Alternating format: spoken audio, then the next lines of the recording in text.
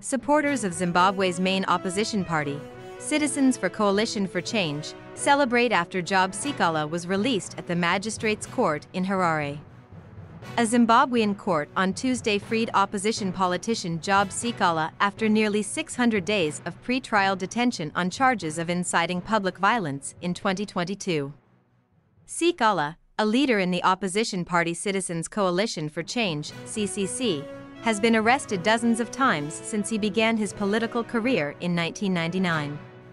He was jailed in 2022 for obstruction of justice and inciting public violence after saying that the ruling party, ZANU-PF, had killed an opposition activist, which it denied.